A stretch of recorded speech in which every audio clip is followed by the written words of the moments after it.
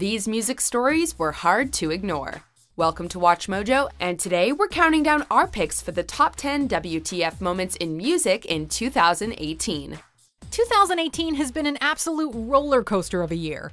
I've made a severe and continuous lapse in my judgment. Click the link below to find our best and worst of 2018 videos for a look back at all the awesome and crazy things that happened. For this list, we're looking at the most unexpected, out of nowhere, inescapable, or downright head-scratching stories to come out of the world of music in 2018. Number 10. The Eagles' Greatest Hits officially becomes the best-selling album of all time. Was this inevitable? The band's collection, their greatest hits 1971 to 1975, got great reviews, with some critics going as far to call it the sun-soaked folk rocker's finest album. The thing is, they said this in 1976. Historically, it had always been one of the best-selling albums of all time. But in an age when music sales are down, it's odd that 2018 was their time to be certified 38 times platinum and pass Michael Jackson to claim the title. It's true that the album is a case of mostly killer no filler, but this hits package doesn't even have Hotel California on it, or any contributions from Joe Walsh or Timothy B. Schmidt. Number 9. Ticketmaster are actually shady? It's a story as old as time. The call is coming from inside the house, the trusted ally is really the criminal mastermind, and the ticket distributors have been the scalpers all along. Okay, so Ticketmaster aren't scalpers directly, but they might as well be. In September, Canada's CBC News reported on a professional resale scheme where resellers were advised by Ticketmaster to buy tickets and then flip them on Trade Desk, an invite-only service owned by Ticketmaster. This plan would secure Ticketmaster a cut of the initial sale, plus a cut of the inflated second sale, double dipping, and all kinds of shady. Number 8. Gibson Guitars files for bankruptcy. It wasn't a surprise for guitar forum critics, but to the rest of the world, seeing one of the undisputed leaders of the guitar industry staring into the abyss of its own mortality was a shocker.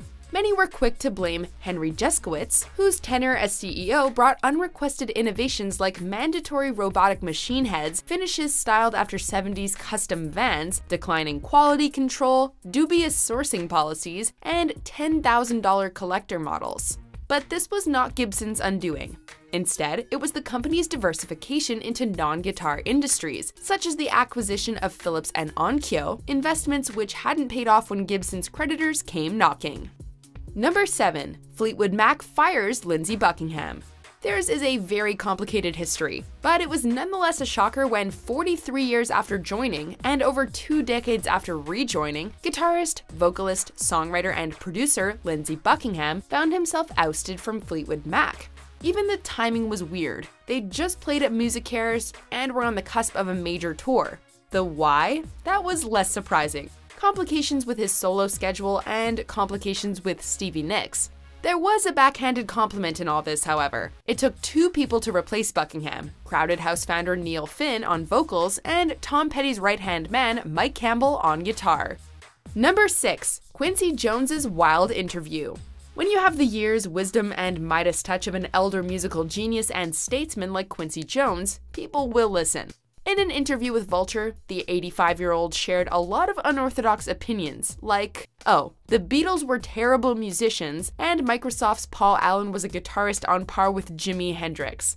Jones also confessed that he'd once jammed with Benito Mussolini's son Romano, he named JFK's killer, and said that Michael Jackson was a literal music thief, and that Marlon Brando bedded a mailbox.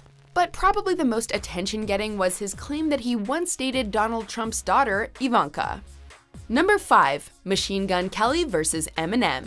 2018 was a banner year for rap drama, like the hate-on between Nicki Minaj and Cardi B.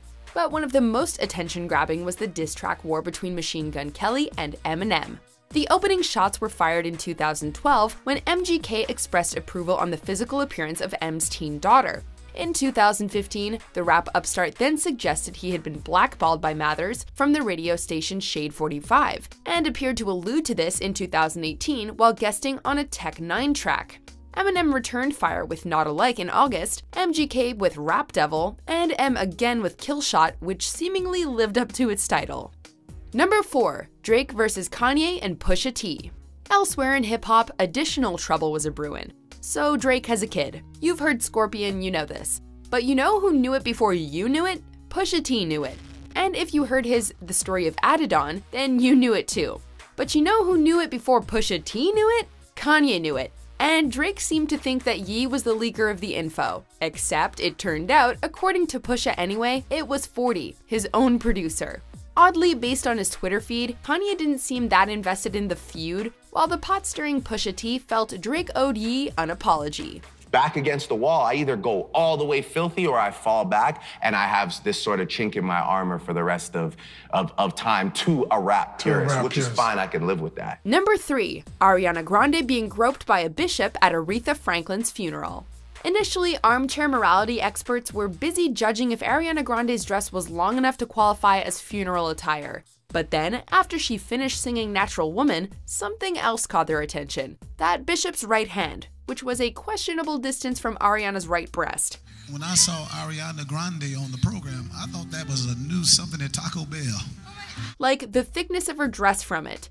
Then, while holding her breast hostage in a church at a funeral, honoring a musical and feminist icon, this same bishop went on to make a cheap and cheesy joke at the expense of Grande's name, all while Ariana grinned and squirmed through obvious displeasure. Yuck. Number 2, Kanye overflows with love for President Trump during the Oval Office visit. Sometimes you think Kanye's onto something, and then the next moment he pairs a MAGA hat with a Kaepernick sweatshirt. Or like he speaks. Yeezy made an unusual detour into politics in 2018, endorsing alt-right commentator Candace Owens, questioning the relevance of Malcolm X and Martin Luther King Jr., and, well, calling for the abolishment of the anti-slavery 13th Amendment. Then, after having his pro-Trump rant cut from SNL, Kanye met with the president at the White House to explain, among other things, how the Donald's MAGA campaign slogan was the one that made him feel the most manly. I love this guy right here. Let me give this guy a hug right here. I love this guy right here. Before we unveil our top pick, here are a few honorable mentions.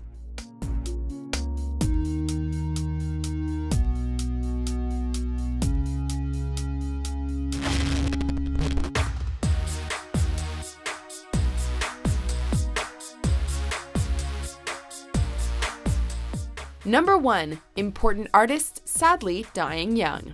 2016 was an infamously brutal year when it came to losing icons and legends, but 2018 may be the worst year since 1959 for wiping out a crop of new voices and young trailblazers. The first high-profile loss came with the suicide of the highly popular and influential Swedish DJ Avicii in April, bringing a sad close to a life marked by a battle with substance abuse. June saw the murder of XXXTentacion, a prolific up-and-coming rapper with a unique take on the genre, while music fans took a horrible third punch to the gut with the overdose death of the brilliant Mac Miller in September. Do you agree with our picks? Check out these other great clips from WatchMojo, and be sure to subscribe and ring the bell to be notified about our latest videos.